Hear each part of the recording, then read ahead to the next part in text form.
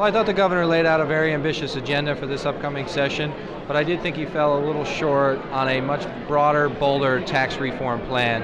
I think he kind of nibbled at the edges without providing a lot of details, and I think we need a much more bigger, bolder plan to put money back in the pockets of hardworking taxpayers in New York State, create more jobs, do more for economic development. I know in the 113th Assembly District we have two really imminent crises. We have closures of the Fort Edward plant for GE and the closure of the Mount McGregor prison facility.